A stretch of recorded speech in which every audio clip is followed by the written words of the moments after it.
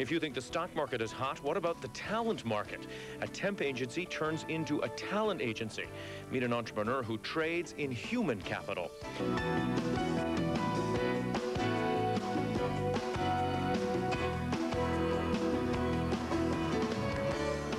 Hi everyone, welcome to Entrepreneurs Only. I'm Donald Vandermark. Tonight, the emerging universe of e-commerce. Whether you're selling computers or selling human talent, entrepreneurs are latching and logging on to the e-commerce revolution. Coming up, be your own company. You as the entrepreneur maximizing the market for your labor. It's an idea being popularized by young techies and the magazine Fast Company. It's also helped our next guest build a $130 million temp agency. The high, fast-moving, and lucrative end of the temp business when CNN returns.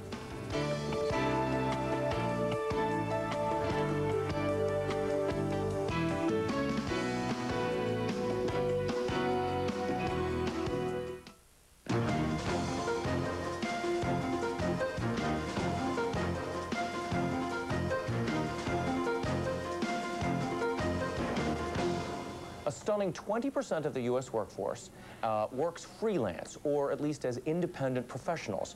Chuang has turned a part of this group of independent human capital into his own profitable workforce. After running a typesetting business in college and coming into contact with lots of freelancers, Chuang decided there was a need for an agency that would place independent professionals.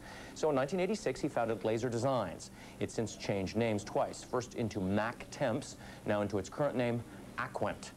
Startup capital, just a $5,000 bank loan, and it's grown dramatically in its 12 years. Aquent now has 300 talent agents and over 12,000 clients that they are currently placing. Expected revenues for this year, $150 million, $130 million last year. Joining us now, the CEO and founder of Aquent, Chuang. How are you? Very good. How are you? That's a stunning number. 1 in 5.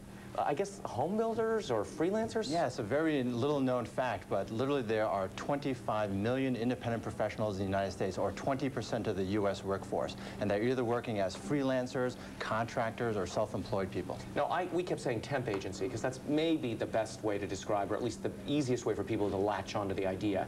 But it's a lot more than a temp agency. Yeah, I'm glad you brought that up, because Aquent is really, what we view it as, is a talent agency. And we're really a firm that represents independent professionals and helps them manage their careers. But are they only working on a temporary basis? No, they're working on, well, they're working on a contract basis. So they go from assignment to assignment and really work on assignments that help them fulfill their career objectives. What are the main type of worker that you're representing?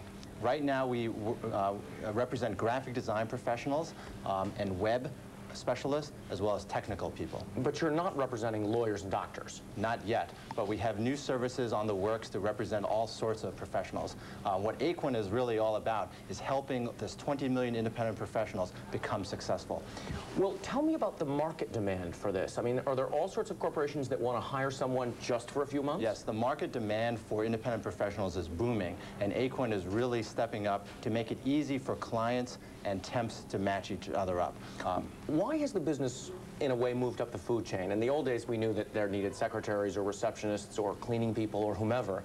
Why has it moved up? Why do people want temporary Companies today are really looking for just-in-time skills, so they want to plug an expert in at the exact right time. On the talent side, talent is not looking for a 30-year career in a company anymore. What they're looking at is exciting, challenging work when they want it. So when you put this all together, it comes up to an independent contract sort of lifestyle.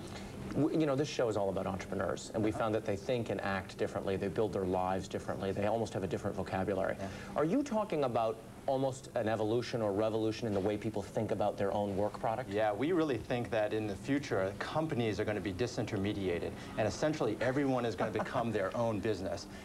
But in order to do that, I think you need a company that helps support those services, and that's why we are providing agents, we are providing financial services, we are providing the infrastructure about helping you become your own business. Now, this is fascinating because I don't think people out there would understand that you provide these workers, independent professionals, even things like 401k plans, paid vacations? Yes. The key problem of being an independent professional right now is that society is really geared around the W-2 employee. The way health insurance, for example, is distributed in our country is through the employer. But if you work independently, you don't have an employer. Therefore, you need to get health insurance through other institutions. And we are an institution that provides health insurance, disability insurance, 401k, dental insurance, vacation, holiday. It's really quite complete. You also provide training, so people are evolving their skills constantly, or at least moving the way the market would want them to move. Yes, independent professionals, it's very important that as an independent professional, you earn what you learn. And so what we do is help train people to make sure that they can really achieve their career objectives. Now tell us about your business, because we've talked about these individuals as sort of entrepreneurs unto themselves. You've grown relatively quickly, but relatively steadily. We've grown around 40% a year for the last 5 years in a row. Are you privately owned? We're privately held. In the future, potentially we'll be public, but right now we're very happy being a private company. But why would you go public? The only companies that do really well make no money, usually have very small revenues, have huge losses. I mean, do you put a .com at the end of your name and start losing money? Well, the reason why we would want to go public is that we have very, very ambitious plans. And in order to raise the money necessary to implement those plans, perhaps one day a public structure might make sense. Now, you're private, and you don't have to tell us this, John, but if you were going to have $150 million in revenues this year, what kind of profits? If you want to just give us a range or a margin or something? Right. Our profits, we don't reveal our profits to the public, but we're a very profitable company that does well. Are you the sole owner? No, I have 2 other partners. Darn. Well, congratulations and good luck with the business. Thank you very much. We appreciate the evolution in the way people work. John Chuang.